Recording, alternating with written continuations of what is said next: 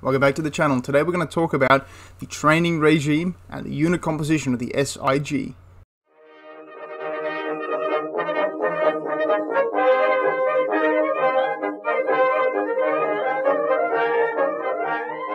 So, we talked about the SIG in the first video, and this series is all about them. So, what's the deal with the SIG? So, they're formed by Captain Buck, and he goes to the commandos and specifically asks for German commandos, for Czechoslovakian commandos, for any commandos who speak German, and he wants to speak to them. And he lays out his plan to these commandos in, you know how these things work. They say, I'm starting up a new unit. It's sort of like the commandos, but different, you know, like David Stirling did with the SAS or the LRDG. Would you like to be a part of my new unit? And some guys say, well, I'm pretty happy with the commandos, and they walk out. Then some guys stay, and you say, well, it's actually incredibly dangerous, and if you are captured, you will absolutely be tortured and killed. And does anyone want to leave? And then those people walk out. And then you say, right, what we're going to do is dress up in German uniforms. If you're comfortable with that, stay. If you're not, leave. And you basically whittle it down, and at the end, they ended up with a bunch of guys. They ended up creating a unit of 38, including the two officers. The other officer we'll speak about him later. He was actually brought in because of something that happened later. So, actually, no, he was not brought in because of something that happened later. He was given more power because of something that happened later. We're not going to talk, but that'll be in the next video.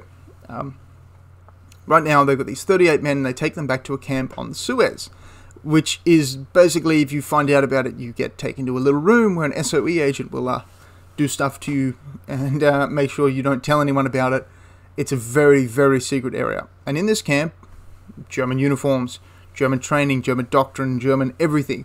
And I literally mean German everything. German underwear, German socks, German food, cooked the German way on German field kitchens.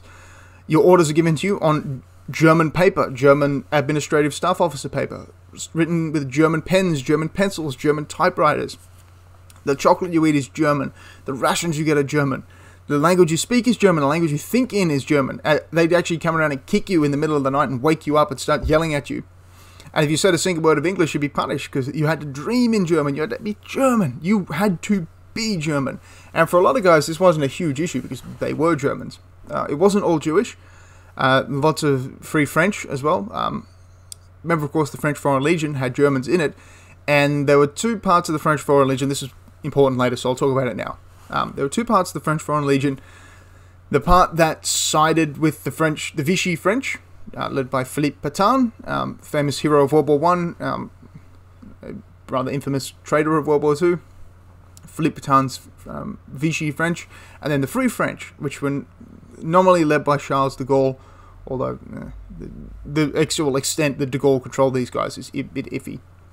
But anyway, the Free French and the Vichy French. And so there were Free French who were in the French Foreign Legion at the start of the war. There were Germans in the French Foreign Legion who had decided that they were going to stick with it, and they actually escaped to Dunkirk, or they fled down to Algeria, or they were just stationed in the Middle East. Whatever happened, they basically found themselves in a position to keep fighting for the French Foreign Legion. And whereas the Vichy French were incorporated back into the French army / German army. And a lot of the Germans in this unit were actually basically taken out and then put into the just normal German army, because the Germans wanted those guys back with them. That's important later, anyway. So, Free French, Czechoslovakians, Slovaks, Serbs, you name it, it was there. Russians who were German. Basically, if you spoke German fluently and naturally, you were in this unit. There was actually one guy, Tiffin, who was in the BEF. He was in the BEF, and he volunteered for the commandos as soon as it started out. He was actually a Jew from Germany, whose mother and father were meant to be deported to Poland, and he put up his hand and said, I will replace my mother for this deportation, and the Germans agreed with that. I'm not sure why they didn't just send him as well. I'm not sure why they just deported the two parents and not him. He was a 19-year-old. Maybe they figured, but they wouldn't let him in the army anyway because he was Jewish. There were Jews in the German army, but anyway, that's another whole subject altogether. So he and his father are deported to Poland. We all know what's going to happen there. This is pre-war, but yeah. So he escapes on, he doesn't know where his father is or what's going on at this point. He bribes his way onto a ship headed for Palestine, illegally. It's a ship that's like a container ship or some sort of cruiser type ship. It's not really explained, doesn't really matter. And basically there were 700 Jews who bribed their way onto this ship to get out of Germany. This is just before the Second World War starts. It said his father was deported to Poland. That may just mean deported to an area that would then take them to Poland, maybe, because of course they couldn't be deported to a country that hadn't been conquered yet. But anyway, that was what's written in the books, and anyway. So he and the passengers freak out when the boat lands at Cyprus, and the captain is there to just take on more food, more supplies, more water. He's running heat really, really low, because 700 people. They commandeer the ship, take it over, and then drive it to Palestine, which is, of course, a British territory at this point. It will become Israel in 1948. They land ashore and are then immediately detained, because you can't just land in a country and then walk off a boat and then just like buy a house or something. Like you can't just do that. They have to vet you. They have to make sure, especially these are Germans. And let's just say the Germans are pretty ramping up in 1938, 1939. The British were not just going to let Germans, no matter how Jewish they claim to be, rock up in one of their territories and just disappear. So the British held these guys under supervision until the war broke out, in which case the British just went, go. We don't have time to deal with this. We don't have the resources to deal with this. Our BEF has just had the absolute tar kicked out. Well, until war is declared, and then the British just let them go. They just do whatever you want. Sign this thing that says you're not a spy, and that if you are a spy, we'll basically kill you and then arrest your whole family and throw them back to Germany. Anyway, sign this thing that says you're not a spy and you can go. And our man Tiffin, his name is like Tiffin Browner or something like that, but he changes to Tiffin for as long as he's with the SIG. He actually joins the BEF and he fights in France, and he's one of the last men to actually leave. It's quite brave for a Jewish person who is German to fight in the BEF. That's insane. And then as soon as the commandos open up, he joins the commandos, and then he's Commando Middle East, does some stuff with them, and then he joins the SIG at the first chance he gets. There's some other guys there too, but that's just sort of, that was not a story that's typical, but not a story that was completely out of the blue either. I picked sort of one of the more moderate stories, someone who'd fled and then gone somewhere for safety, and had to be sort of joined the army, and now he's worked his way into the commandos, and now he's here. There were other recruits, people who were just recruited. They were put through commando training. You had to be at least commando trained or SAS trained, which was a big reason why when this unit broke up, these guys just went back to the commandos and the SAS. So you had to be good. You couldn't just speak the language. This is not like the resistance forces giving interpreters in 1944-45. This is actual special forces guys who are just very skilled. Anyway, also what they had done is they had gone to Cairo HQ and gone to the sort of typing pool, the women's auxiliary unit, the force of women who were basically doing admin work for the army. They were managing all the paperwork and filing, and they were taking phone calls and all the sort of things that were going on back then. And they picked out women who looked specifically German, and they posed them up in German clothes and took photographs of them. The sort of photographs that young men off at war keep with them, and I don't want to know why they have them, but they have them, and what they do with them. But they have these photographs of these women in these poses, and then they dressed up in their DAC uniforms, and they stood next to these women, and then they dressed up in normal German army uniforms and stood next to these women and photographed. And they put all these photographs in SOE-provided passports with photographs taken on German cameras and everything German. I cannot stress how German this unit was. Everything was German. Everything. Down to their friggin' underwear, guys.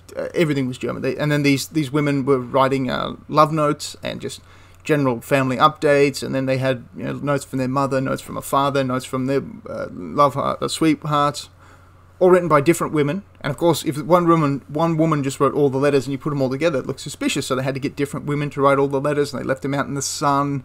They crumpled them up. They made them a little bit wet to sort of simulate some tears that had fallen on them by a mother or girlfriend who had heard that their son or partner had been wounded.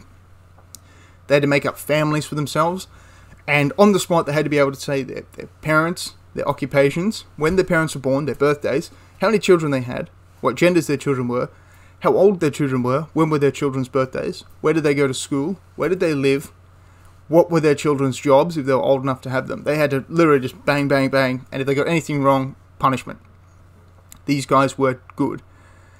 And their cover stories were basically impervious. One of the things you have to be careful of when you make cover stories is you should keep them as close to the truth as possible, especially for military actions like this. And that's what they did. So if you had a family in Germany, they would simply just change the name. One of the guys, actually, his cover story was he was dating like the Nazi, head Nazi in his area's daughter. Like that was his cover story, which was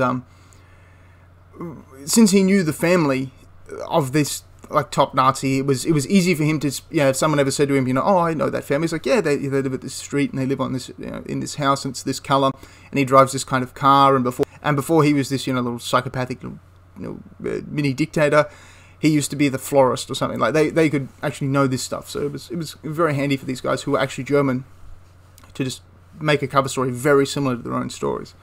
Anyway, they had all that, but they didn't know how the DAC talked. They know how Germans talk, but they didn't know how DAC talked. They didn't know the DAK, the German Afrika Korps, the Deutsch Afrika Korps, not the Dutch Afrika Korps, the Deutsch Afrika Korps. They didn't know how they talked. They didn't know how they swore. They didn't know how they sung, what sort of songs they sung.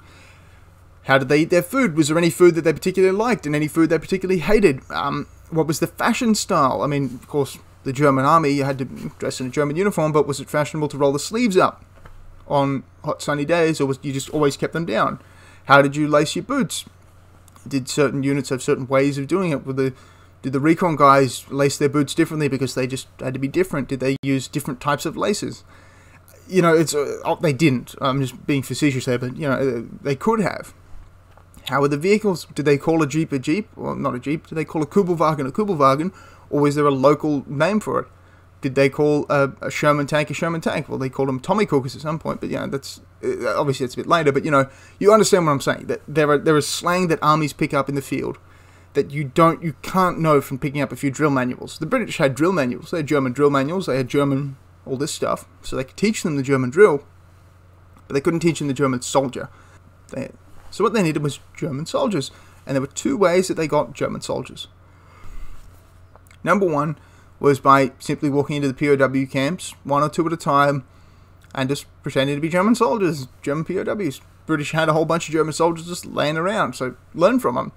And that was one way they did it. The men would just cycle through these POW camps and they would just learn to be Germans.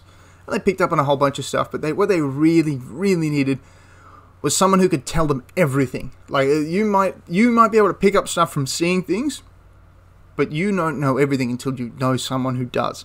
Like, you have to find someone who is living that life, who can then say to you, okay, you've seen the way you've seen them eat, you're not doing it right because the reason they do it is because of this. You don't know the reason why they're doing something. Maybe they drink their coffee with two hands like that, and you start doing it because you're trying to keep your hands warm, but the real reason is you don't want sand to get in there. Now, this is not real, but it's just something. So maybe your hands should be more protecting sand rather than keeping warm. Just the basic reasons behind why things are done. Why is it called why is a Kubelwagen not called a Kubelwagen? Why is it called this other thing?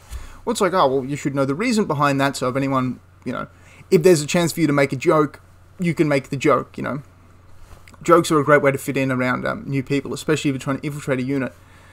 If say that they called it the hippity hop or some nonsense, they didn't, but say the Kubelwagen was called a hippity hop, and you hit a bumpy bit of road and you went bounce, bounce, bounce, you could turn to the German next to you and just be like, oh, that's why they call it the hippity hop, I guess, and then laugh and build, that sort of thing. That wasn't what happened, but you guys understand what I'm trying to say. I keep saying the same thing over and over again. You understand. They needed that glue. They had all the components, and it looked nice. It was a nice house of cards that they built for themselves, but they needed some super glue just to run along all those seams with super glue, so that if someone come along and shook it, it wouldn't just all crumble down. And they found two guys we only have their code names, which is Brockner and Essner, and that was what they were known by to the SIG, Brockner and Essner.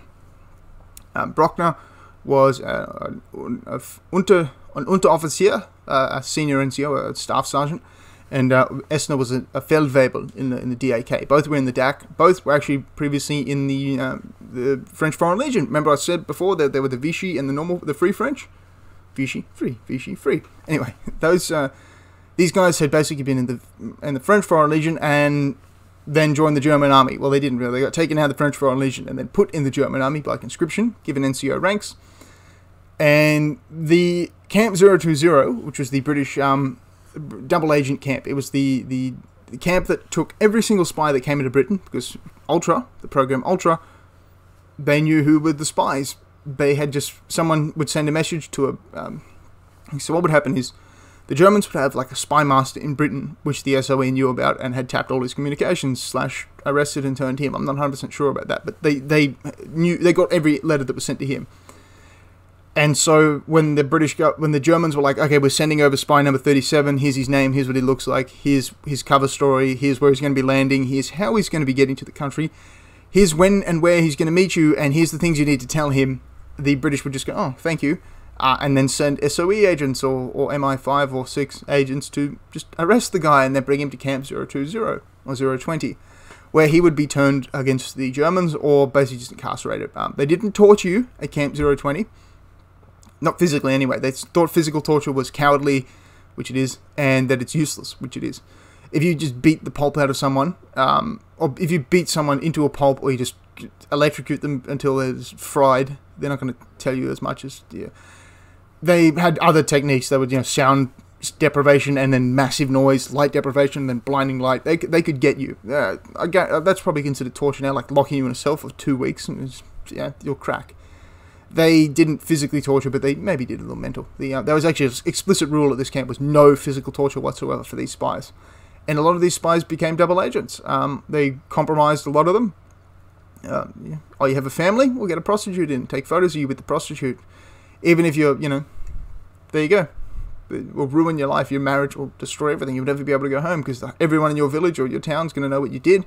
Not only that you're a spy, but we've also falsified a whole bunch of records here that say you're a double agent already. We've already sent back like 3 false caches of information with lies in them that the German government, if we leak another thing to them, they're going to know it's lies, so you'll be dead anyway. Might as well work for us, and they turn people like that. If you couldn't be turned, they just locked you in prison. Or just killed you. There were quite a few people who were just executed. Anyway, maybe not at the camp, but there were German spies who were just executed, because it is illegal to spy. I don't know if everyone knows this. It's utterly illegal to spy. You will be killed for doing it. It's also illegal to dress up in the enemy uniform like the SIG are doing. It's death. And Hitler actually makes that abundantly clear, as we'll find out later on. Anyway, so the SOE, the military intelligence, the MPs all just scour these DAC camps until they find 2 people, Brockner and Estner, who they vet to be trainers for the SIG. I cannot stress how important that sentence is. They vet them to be trainers for the SIG. Vetted 100% by these institutions. Remember that sentence. These people are verified, vetted, 100% approved to be trainers for the SIG. Keep that in the back of your hats, because someone doesn't. Someone very important doesn't keep that information in the back of their hats. The back of their hats, what else? Someone doesn't keep that information in mind, and stuff happens because of it. But keep it in the back of your mind there. Keep it under your hat. Just keep that sentence. These men are 100% verified by the top people who are never wrong to be trainers for the SIG. So, and that's what they do. They train the SIG to the point where they're able to actually send the whole unit to do road watch. But not the road watch the commandos, the LRDG, the SAS that everyone else does. They dress up as gendarmerie with the sort of, they call it dog chains. I think it's the gorget with the chain on it. Which is, it used to be the symbol for an officer, but the Germans use it for gendarmerie. Gendarmerie are military police. The French use the same word. It's a French word, shockingly. Gendarmerie is a French word. But they dress up as gendarmerie and just set up a checkpoint on a coast road, and they just stop every car that comes past. Your name, give me the names of all the officers in your unit. Where you going? Oh, cool. Where you coming from? Oh, yeah. How'd you get there? Okay. What road are you going to take to get there? Okay. And when do you have to be there by? No any gossip, and they just do this every single time. Oh, you got a convoy of 5 trucks there. Where you headed? Oh, yeah, cool. There's a few people going there today. Is there going to be some attack soon? Oh, you heard rumors. Oh, cool. And they were the most effective road watch people in the world. Road watch, remember, of course, is the way to verify ultra. It's also a way to just keep an eye on the Germans. But they did this a few times, and then they just infiltrated a German camp. They just went in and melted into the camp. These guys, there's like a couple of different ways you can get inside. There's sort of, you can, like if you've got a bunch of guys who, you see this a lot in a movie, like a bunch of guys who can't speak German, but they sort of, as long as they keep their mouth shut, they'll be fine. They dress like a German and they sort of walk the right way. That's sort of like infiltrating a camp. Then that's sort of like sneaking into a camp, sorry. Then you got the guys who can, like the SIG were prior to their training. They could blend into a German camp, but you could find them if you knew what to look for. Like you could find the guy who's eating the soup the wrong way, or he's not eating the bread, even though like that's the most popular food or whatever. Yeah, he hasn't opened the tin peaches, and like that's no one ever not opens the tin peaches, you know, that sort of thing. But these guys could literally just disappear into a camp. They could absolutely melt into a German camp to the point where some of them take their paybooks to the German quartermaster and get money from the German quartermaster. Their paybooks are that good. They actually get sort of like, they look at them as like, oh, what are you doing? Don't. The officers turn around, they see these guys standing in line to get paid, and they basically just freak out until they come back with a whole bunch of money in their hands. It's like, yeah, we went and got paid. And cheeky little bastards. But, the officers go into the officer mess and they have dinner with the officers and they're sort of officer gossip. The Bruckner and Essner are not with them because, again, they're trainers. Keep that in yet. These guys are trainers. They don't do missions. Anyway, Bruckner and Essner are not with them. Not the whole unit doesn't go at once because that would just weird. But like 20 or 30 guys go out of the 38. So there's a giant part of the army just infiltrated German camp for the night. They just leave, and so that's sort of their first. That's seen as like the first mission of this unit is, can we exist? Is this a viable thing to do? To infiltrate the German army like this? And they find out, absolutely it is. So, I'll end this video by setting up the next one. A man walks into the camp on the banks of the Suez. A man by the name of David Stirling. You might know him as the head of the SAS, the guy who literally created the SAS. And David Stirling has a problem. You see, his SAS are damn good at navigating in the desert. They were taught by the best. They were taught by the LRDG, who were taught by two of the 4 best navigators in the world at navigating the desert. The other is a Hungarian aristocrat living in Hungary under strict, like the most strict SOE, MI5, MI6 military intelligence surveillance possible. The other is about to be killed in an aircraft explosion when one of the bombs he's carrying blows up, but he's in the Middle East flying aircraft. So half of the best, that's important later. Remember, everything I'm telling you is important. Don't disregard any of it. So the 2 best desert explorers in the world trained the LRDG, who trained the SAS. David Stirling knows how to get around the desert. He doesn't know how to be a German, though. And in order to do what he needs done, he needs to infiltrate the German army. Well, what does he need done? You're going to have to find out next time as you join me for the next episode on the SIG. I might call the series something, I'm not sure yet. Anyway. I'm going to put these videos out, one on Monday, one on Friday, so you guys can get a double dash. That's Monday, Friday, my time. That probably. So look out for those things on a Friday and a Monday. I hope you enjoyed the series. If you do, make sure you comment below, hit the like button. It really helps out the channel. Thank you very much for watching and have a wonderful day.